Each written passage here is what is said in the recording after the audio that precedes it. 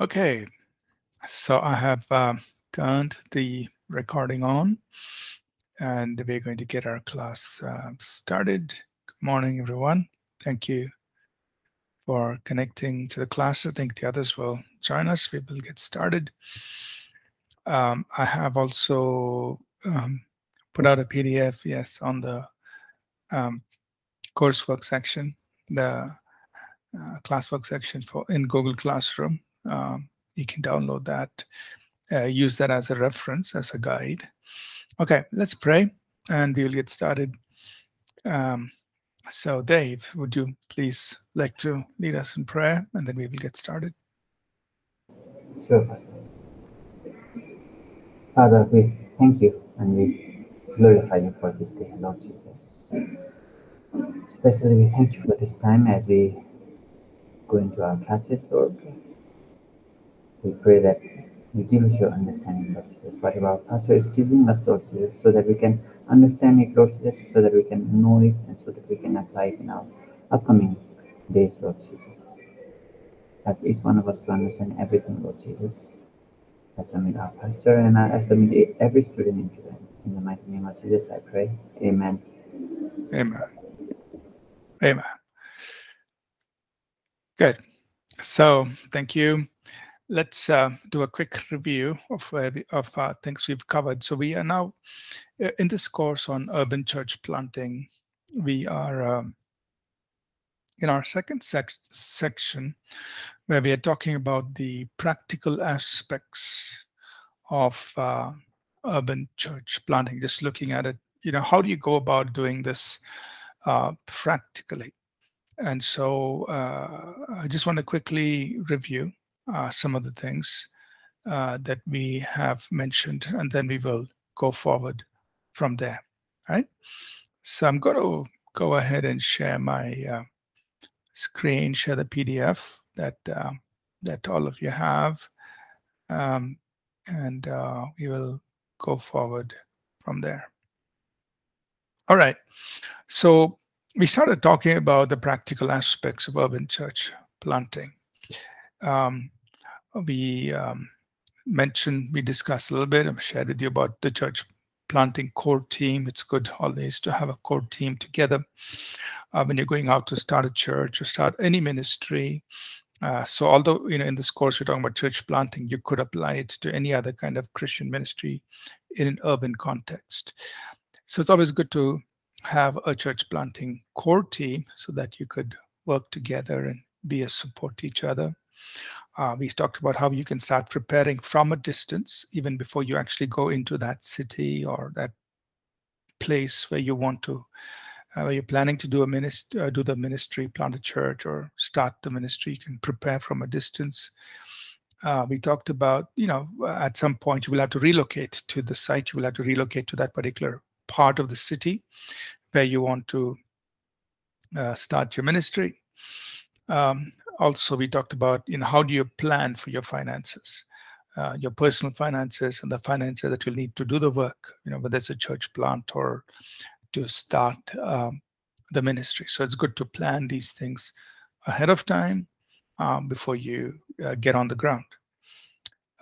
Then also think ahead for other personal needs that may arise in the journey that you're making, whether it's for family members, whether it's for children, and so on. Also, I need to think about the legal and the administrative side of things, because when you're planting a church, when you're starting a ministry, that also must be covered. And we are dealing with that part in a separate course in church and ministry administration, all the nitty-gritties of running a Christian organization, a church, or a Christian ministry.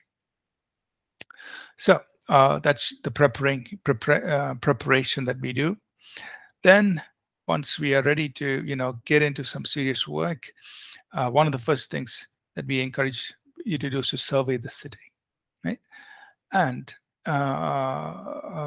on the coursework and the classwork in Google Classroom, I've given you a sample survey. So I'm just going to run through this sample survey.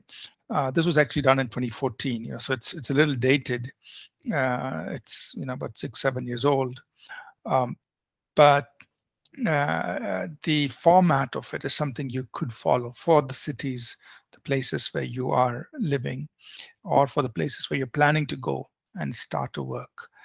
So you can just follow this kind of a format, and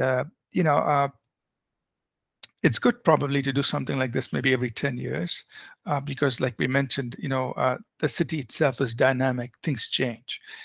So research that we did in the beginning of the decade, maybe 10 years later, there would be some, changes that have taken place in the city, and so it's good to keep, doing this survey periodically, so that we stay up to date on, what's going on in the city. Maybe every 10-year period is something useful to do. Uh, you know, so. Let's look at what this survey looks like. So actually, this is part of the appendix. So what we did was we looked at all the major cities across India.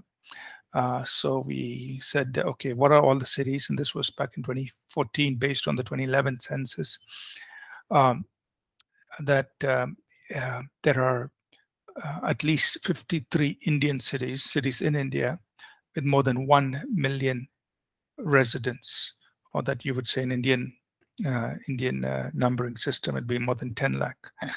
Um, with 1 million residents. So we listed out all of these cities, and you can see Bangalore is somewhere up in the top, number 5, in terms of approximately 8 million. But the actual numbers could be much higher. People say it's about 12 million or so. And one is because this is 2011 census, it's 10 years old, and things have, the city keeps growing.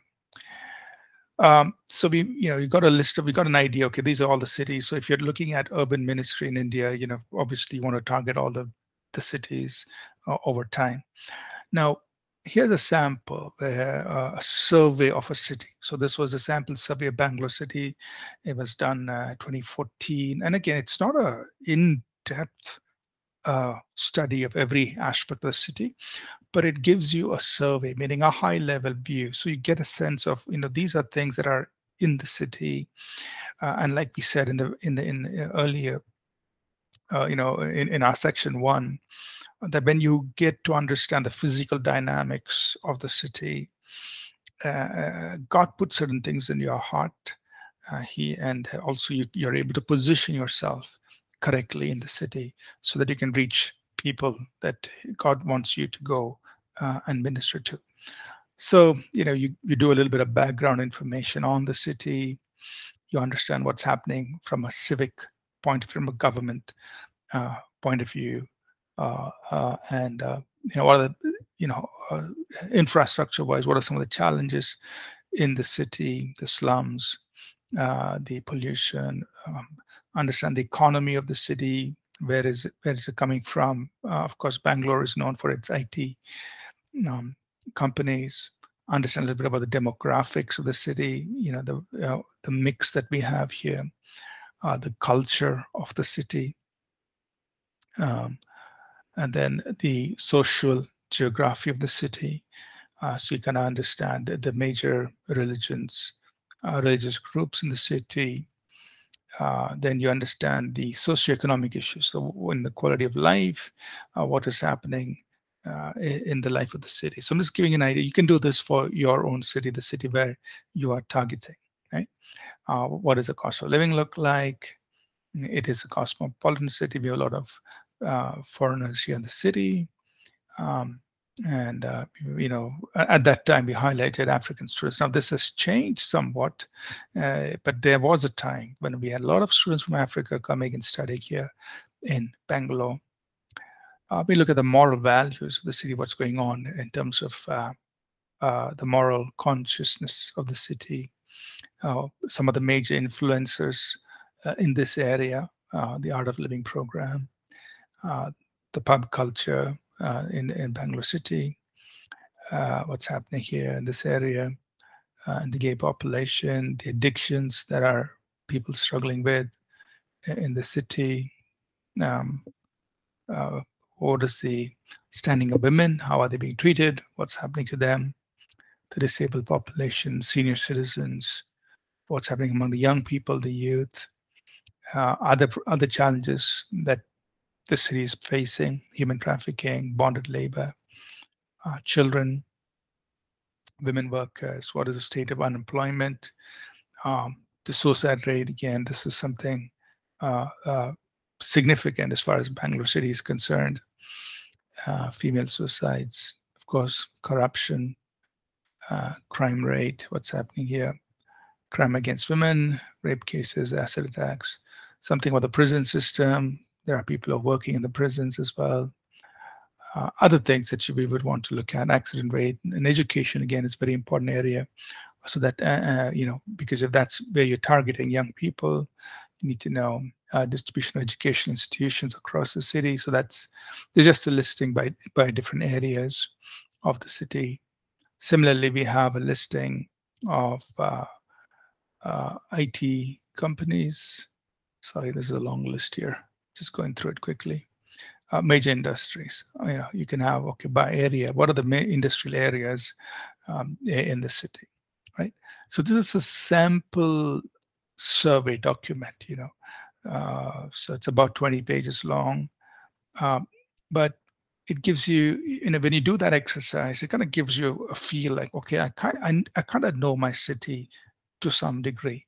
And of course, it's not everything that's going on in the city, but it helps us understand some of the key things.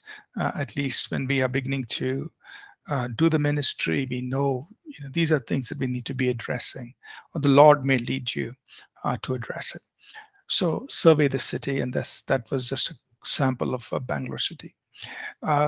We mentioned, how Paul, when he was at Philippi, he spent time looking at the city. We read from Acts 16, how he went about the city, and then because he would have spent time in the city, he found out that there was a prayer group happening outside the city by the river. And so one Sabbath he goes out there and he meets the people, and actually the ministry takes off from that group. Same thing at Athens. We see that Paul spent some time by himself, just going around the city, getting a feel of what's happening in the city. And from there, things begin to unfold for him in the city. So take the time to understand the city. And like I said, we may need to keep looking at the city. Doing a survey like this, probably every 10 years or so we get a fresh vision for the city, and also an understanding of what is happening in the city, because things are constantly changing, both in the physical and the spiritual realms over the city. Now, having done that, we said the next thing is for us to identify the launch area. That means, where are you going to start your work, right? So the city itself is so big. So Bangalore city, it is so big, more than 12 million people, and the city is expanding. And technically, you could just go anywhere and start a church because the need is so great. It's true that in Bangalore city, we may be having more than 1,000 churches, but we still need more churches in the city because the city is so big. You have 12 million people, and growing, and then you have so many different groups, language groups, people who have come into the city from various parts of India, so they're all speaking different languages. You have different socioeconomic groups based on their labor and the work they're doing in the city. So the city is so diverse. So even though we may say at this time we have about 1,000 plus churches in Bangalore, we need even more. We probably need another 20,000-30,000 churches in the city, because there are so many people in the city. So when you come in, when you are sent into a city, it's important to find the place where you're going to do the church plant, or where you're going to start the ministry. Right? So doing the survey is in some way going to help you understand where you're going to start.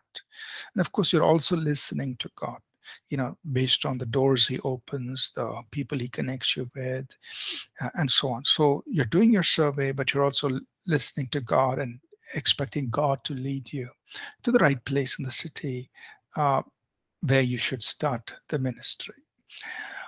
Why is this so important? Because there are several reasons. I mean, I guess let me just touch upon. So a few things here. So while you're going about deciding where to start, be sensitive to what God is already doing in the city, right?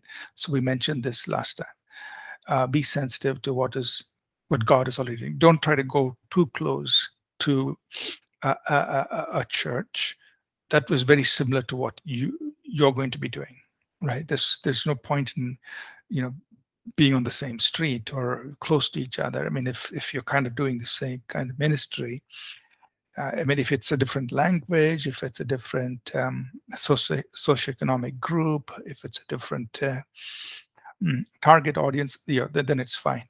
But if you're doing exactly or something same or similar to another church, it's kind of odd if you're so close to them, right? So be sensitive. Try to necessarily space out your work. Uh, the other thing we said is, as you're looking at the launch area, talk to some other Christian leaders and organizations that are there. It's good to meet with them, introduce yourself to them, build friendships. Let them know that you're not coming there to disrupt anything that God is already doing. You're not coming there to, take people away from their congregations. You're not coming there to compete. We are all there to complement each other.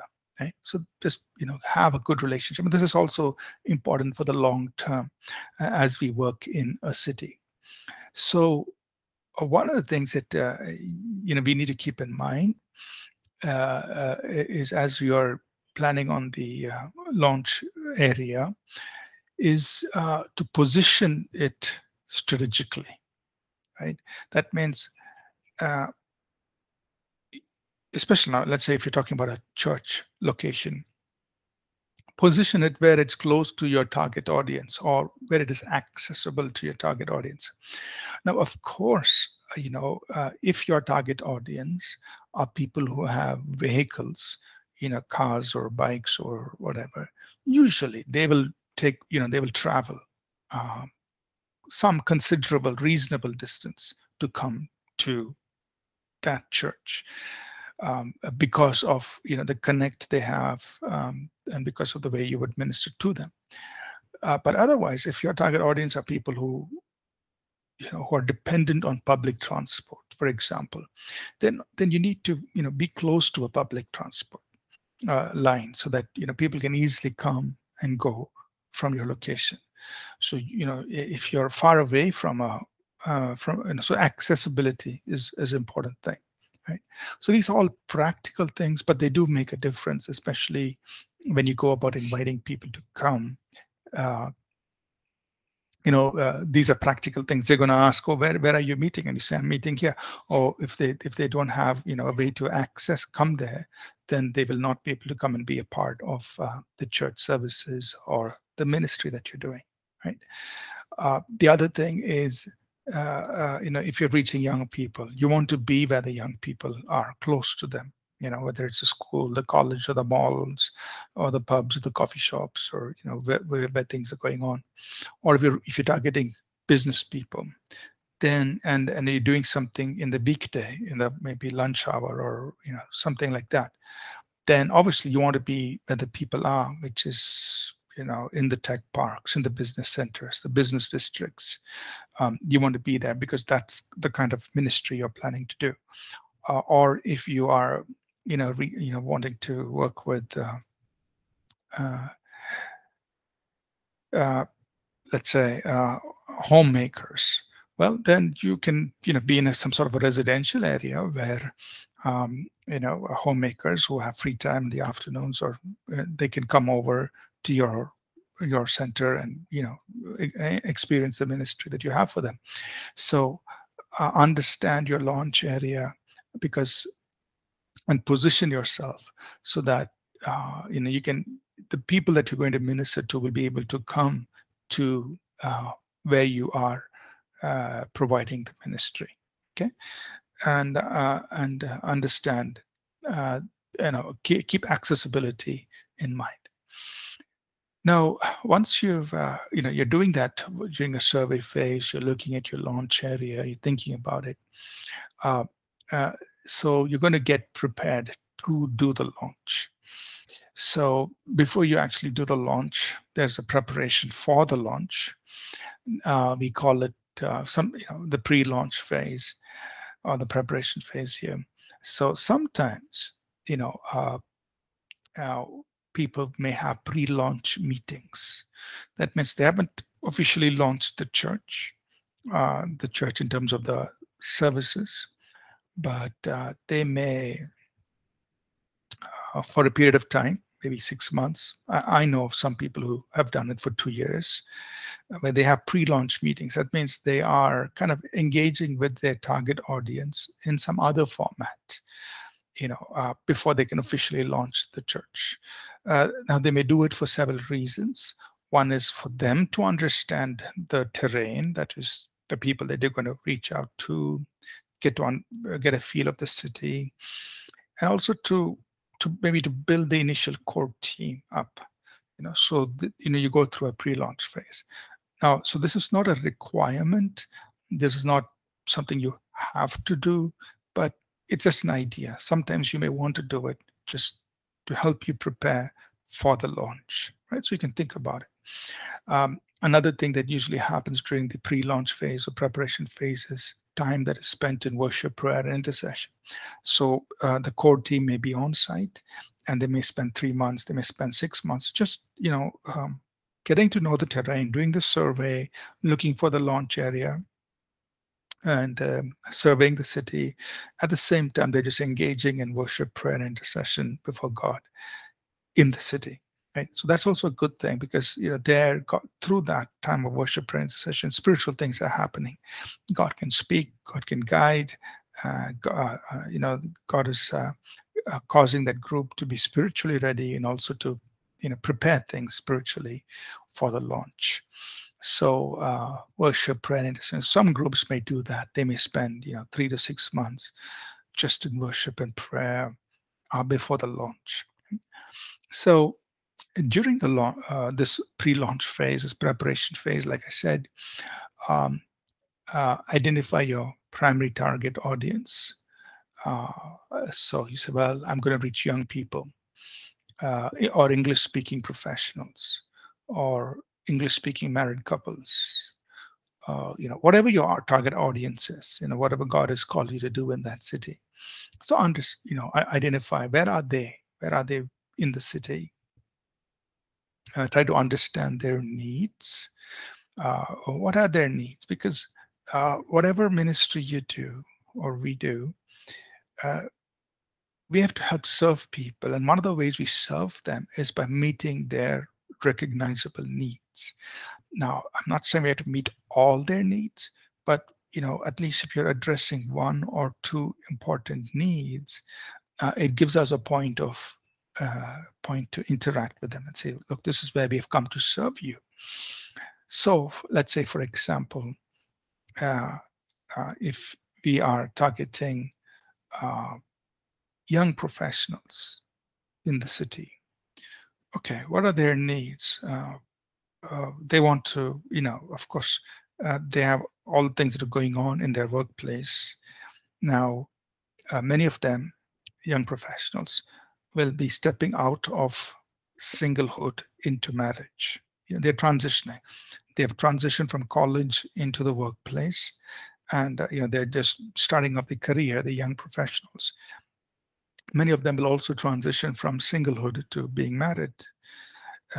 So that's one area of need where, about this whole thing about finding a life partner, or finding, understanding, preparing for marriage. That's an area of need. What else would they have? Well, once they get married, how do I have a good marriage? So understanding, what it takes to build a good married life. is another area of need. Some other areas of need is, how do I manage money? So I've just started making money. How do I manage my finances? Um, how do I save money? How do I get out of debt? How do I invest for the future? So that's another area of need that young professionals may have. And some of them may already be looking at, how do I make sense of my faith in my working life? So they were in college, they were focused with studies and things of that nature. But now you've come into working place, you're busy with work, but some of them may already be people in the faith. So their challenge is, how do I make my faith relevant to my workplace and in my workplace? So that's again another area of need. So another important area of need is learning how to balance life. They work life, then they're getting married. So the married life, they may have children. So how do you manage all of that? So understanding how that work-life balance is done is again another area of need. So what I'm saying is, suppose you understand whom you're going to minister to, then you also understand their needs. Therefore, you know that as part of the ministry, whether it's a local church or whatever the ministries that is reaching out to young professionals, you need to be able to address at least some of their needs. Right? So if you look at APC as a church, you will find that, hey, we are doing something for working professionals. We are talking about, preparing for marriage. We have provision for those who have been married, who need counseling, who need help. We have, we do financial planning workshops. Of course, it's done by people who are chartered accountants, those who know how to do that. Or we have parenting workshops. So you say, like, why are you doing these things? Because these are real needs by people whom we are serving. And so as we provide this kind of ministry, they know that this church is serving certain needs that we have, and therefore they begin to open up, they begin to receive, and from there we help them in the journey of faith, right? So understanding the needs of your target audience is important, so that you will be able to meaningfully address some of their needs, not all, but at least some of their needs. You'll be able to serve them that way. Okay, so take time to understand your target audience, be attentive to their needs, identify ways to connect with your target audience. How are you going to connect with these people that you are targeting, right? So if it's young professionals, how are you going to connect with them? Maybe starting out workplace groups would be useful.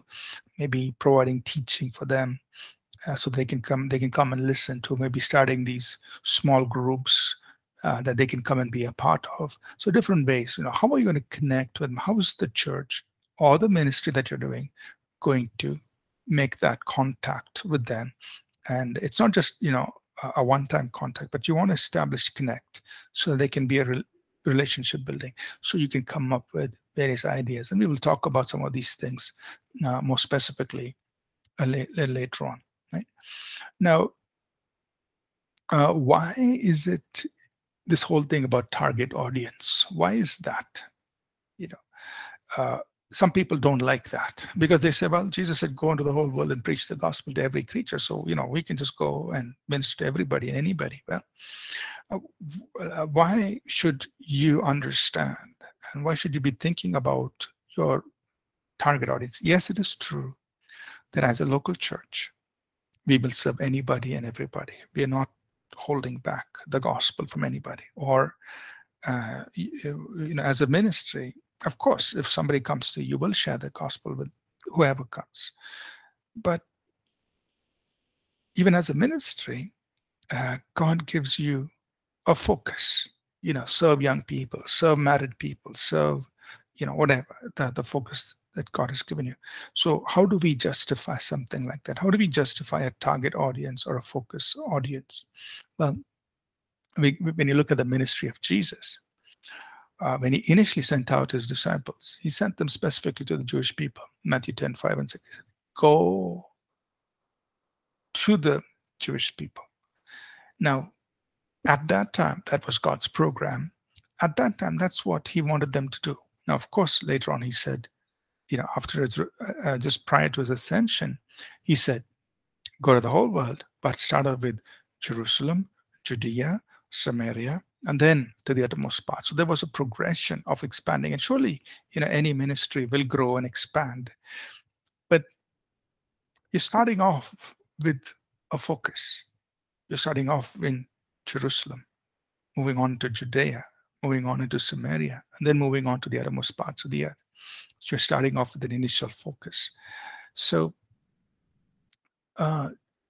we need to move with God. And maybe the first thing God says is focus on these people. Start here. You also must understand an element of calling, right? So when you think about Paul and Peter, Paul was an apostle. Peter was also an apostle. Both were apostles. But the Bible tells us in Galatians 2:7 and 8 that God appointed Peter as an apostle to the Jews, and Paul was an apostle to the Gentiles. Now, we may think that Paul being both Paul and Peter were Jews, but Paul being a very, educated man, and he knew the Old Testament, maybe he could really work with the Jews. But God said, Paul, I want you to go to the Gentiles. That's my assignment for you. That's your primary. Of course, he preached to the Jewish people. Of course, he went and preached in synagogues and all that. But his main call, his assignment was, you are an apostle to the Gentiles. Peter, you are an apostle to the Jews, right? So God places certain kinds of people connected to your life. These are the people he wants you to primarily serve. That doesn't mean you cannot serve other people. Paul did, Peter did, but primarily, right? So for yourself and for your ministry, your church, understand who is God calling you to serve. Primarily, your target audience. You will definitely expand to others, but this is your initial target. You're working with them. Who has God called you to? Because remember, along with the calling, that's where the grace and the anointing is. That's where God will really cause you to flourish, right? So understand that. So I was just giving a little spiritual side to this whole aspect of target audience. Okay, let me just pause here and see if anybody has any questions on this. This whole thing about targeting your audience and so on. All right, Manu, I see your comment there that Neelam is not able to join. Can you just tell her to join? I was looking at the PDF, so yeah. Any questions about this whole thing of target audience and understanding them, identifying their needs, so that we could plan and plan the ministry to meet those needs? Any questions on that? Anybody?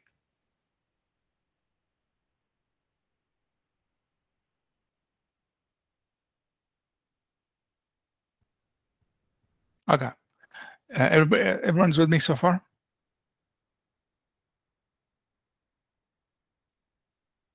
Okay. Okay. Fine. So let's move on. I see your responses on the chat. Thank you. Let's move forward then. Right. So as you kind of understand your target audience, their needs, it'll help you think through on the kinds of ministries you will be doing, in time to come once you launch. Also, the other thing is, as you're preparing for the launch, you're on the ground, you're doing the survey, you're maybe doing some other pre-launch activities. You're looking at your target audience. You're looking at where you should, what is the right place to get things started. As you're doing that, you also need to look at people whom God has already prepared. Usually, that is something very wonderful to see. Jesus said, let's read Matthew 10:11-14. This is instructions he gave to his 12 disciples when he first sent them out. And it's an interesting part of the instructions he gave to them as he sent them out. So could somebody read Matthew 10:11-14 for us, please?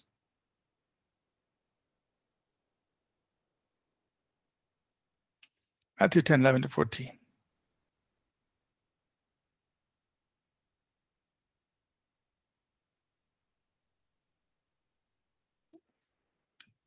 All right, let me just see. I think somebody's trying to come into the class. All right. I think Neelam is trying to join in. Okay, anyway, could somebody read Matthew 10:11-14, please, in the meantime? Matthew 10:11-14. Kiran? Yes, sir. Now, whatever city or town you enter, in- inquire who in it is worthy, and stay there till you go out. And when you go into a household, greet it. If the household is worthy, let your peace come upon it. But if it is not worthy, let your peace return to you. And whoever will not receive you nor hear your words when you depart from that house or city, shake off the dust from your feet. Okay, Hallelujah. thank you. So let me just go back to the notes here. So Jesus is giving instructions to his disciples. He's saying, when you go into a city, you see who in it is worthy. Uh, you know, maybe it is the leader of the city, an important person. And of course, in those days, cities were very small compared to cities of our times. But he's saying, you go there, you stay there, and the point I want to highlight is there will be people who welcome you. There may be people who don't welcome you, right? And the simple message Jesus is giving is go where you're welcomed. There will be people who don't welcome you. Just let it be. Leave it. Shake off the dust of your feet, off your feet, and go on. I mean, don't let that affect you, right? You go on your mission. So same way during your pre-launch phase, survey phase, as you're moving about, getting to know, there will be people who welcome you. There will be people who don't welcome you. They don't want you around, but don't let that disturb you. Go where you're welcomed. And as you're moving among the people whom God has, whom God has prepared, and they're excited about what you've come to do. They're excited about the vision. They're excited about the church you're going to start or the ministry you're going to plant in the city. They will become part of what God wants to birth through you. They will step into it, and not only that, they may even open doors for you. So, for example, we have in Acts 16, which we read, when Paul and his team were in Philippi for some time. And then they heard that there's a prayer group meeting outside near by the river. They went there and they met Lydia. And the scriptures tell us that God had opened her heart. So if you go with me to Acts 16, and that's an interesting thing to look at, Acts 16 and verse 14. Acts 16, verse 14, it says, a certain woman named Lydia heard us. Acts 16, verse 14. She was a seller of purple from the city of Thyatira who worshipped God. The Lord opened her heart to heed the things spoken by Paul. So the Lord opened her heart. So God was orchestrating something, right? And God opened her heart, and then this woman opened her home to Paul and his team, right? And it says in the next verse, she begged us, saying, you come and stay with me in my house. And so, God just opened her heart, and she opened her home, and ministry started unfolding like that in Philippi. So be open to those kinds of things as you're surveying. God will bring people across your path. There'll be people who welcome you, people who understand your vision, we want to be a part of it, people whose heart is stirred, and they will say, hey, I want to be part of what you're doing, right? Now, when we came back to Bangalore, this was, of course, almost 20 years ago, in January of 2001, when we were going to start All People's Church here in Bangalore. I had been away from Bangalore for 10 years, so I lost a lot of contacts and people and didn't know many people. We sent out flyers. We distributed handbills in the neighborhood where my father's house was. That's where we were going to start. And we also had a few addresses of people. I didn't know if the addresses were valid or not, but we just mailed out these things, invitations, that just announcement that we are going to start the church. And so this was February 18th, 2001, Sunday. So very first Sunday, we said we're going to launch the church. We didn't know what to expect. Of course, our Amy and I and our family of 4 and dad and a few people were there. We were there. So we had everything ready. Sunday, first service.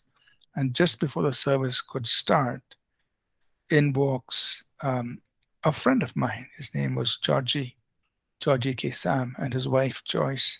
And they had a little daughter at that time. And so they just walked in. And, I hadn't been in touch with Georgie for almost more than 10 years, I guess. I hadn't been in touch with him. And here he comes walking into the home. And I was so surprised. But it was like as though two good friends were meeting. It was just like an immediate connect. It was like, wow, Georgie, so good to see you. Because when we were in school, Georgie used to play the guitar and sing, and we did, some things together.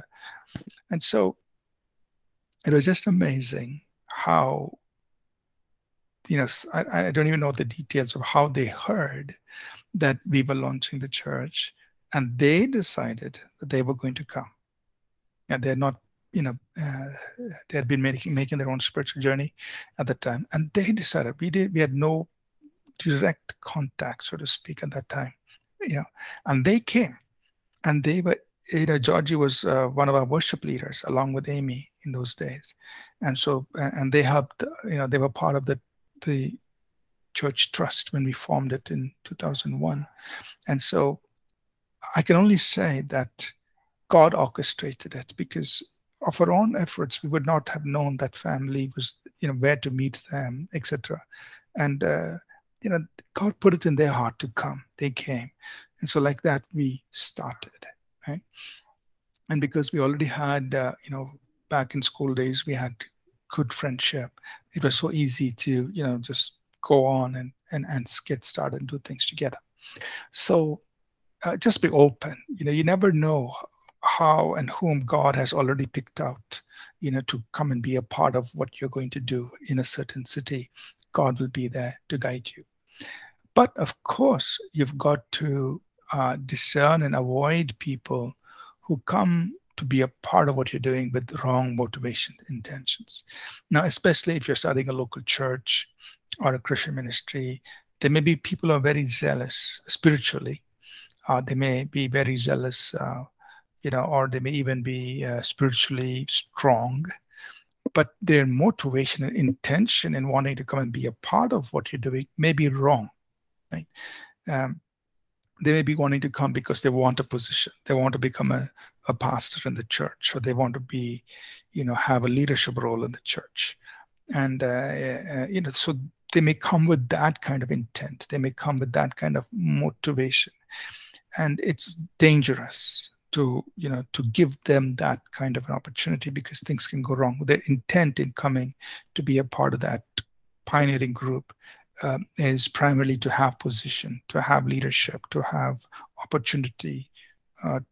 There's nothing wrong if they want to serve, but they want to lead. They want to be, in that position, leadership position. And those are wrong motivations, wrong intentions. You got to be careful about and avoid. So you have to be discerning about that, and you have to be tactful in how you handle those people. You can't necessarily tell people not to come to church or not to come to your service or come to the work you're doing. They're welcome, but don't give them the role, a leadership role. Don't hand it to them. Just let it take time. If it's going to take 2 or 3 years, it's okay. Let them just be there. Give them things to serve, just without role, without position, because that will be a real test to see if their intent in wanting to be part of what you're doing is because of their desire for position, or is it because they really just want to be a part and serve wherever.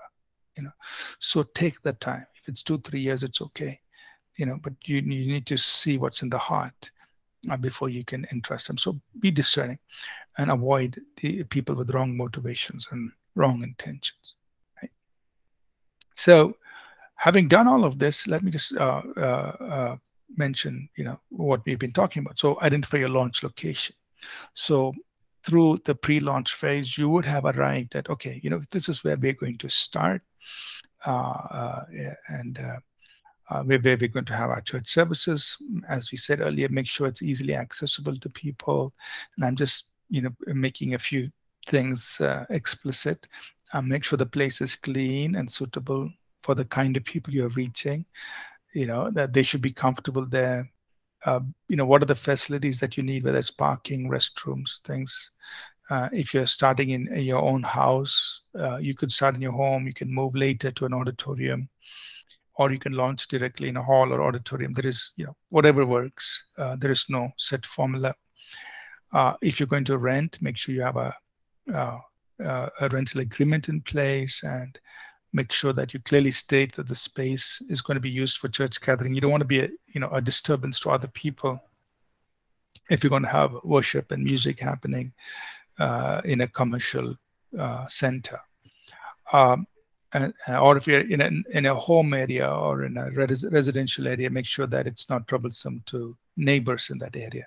These are just minor things, but these could become problems later on if you don't pay attention to them before you launch. Right? Think about these things, because suppose you launch and then the worship and the music is disturbing neighbors. They will raise objections. At that time, you can't call it persecution. You just have to say, hey, we are being a nuisance here, so we need to move out. So it's better to think about these things before you start. Lastly, and I just want to share this this little set of ideas from Tim Keller. So he talks about 5 principles. We're doing a church plant in an urban context. He says, we need to live in the community. We need to learn the community. We need to link the ministry to the community. We need to love the community, and we need to launch in the community. So that's kind of basically what we have been sharing right now. You're getting to understand the people that you are going to be ministering to, right? So that's the essence of what we've covered so far as you're preparing to launch the work in the city, a particular part of the city, right? So we're going to stop here for today, and we will continue this tomorrow. Any questions, any thoughts so far about what we've done?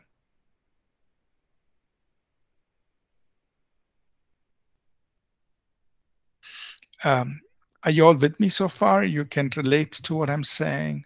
Are you finding it, do you think it's something that is relevant, that you can use in your ministry, so on? You all with me so far? Okay. All right, I see your responses in the chat. Okay. Fine. So we will pause here. We'll pray, and we'll continue this tomorrow. Just giving you some practical ideas on how to launch either the church or a ministry in an urban context. Some of the things you need to think about and prepare for. Okay. So let's close in prayer. Yeah. So they've prayed. Siddharth, is your phone okay? You would be able to close in prayer? Yes, sir, sure. Great, go ahead. We just want to thank you for this day that you've given us. Thank you for helping us to learn the teaching that Pastor Ash has teach, Lord God. I just want to pray as we done so many things in our college, oh God. I pray that will give us visions. And God, help us to know what's the purpose that you have for us, Lord. And God, I pray as we continue this day, I pray that will be with us and guide us and lead us, Lord. We thank you for everything. In Jesus' name we pray, God. Amen. Amen. Thank you. All right, everyone. Thank you. Just enjoy the rest of your day. We'll connect again tomorrow. Take this forward. God bless. Thank you, Pastor. Thank you, Thank you. Thank you, everyone. Thank you.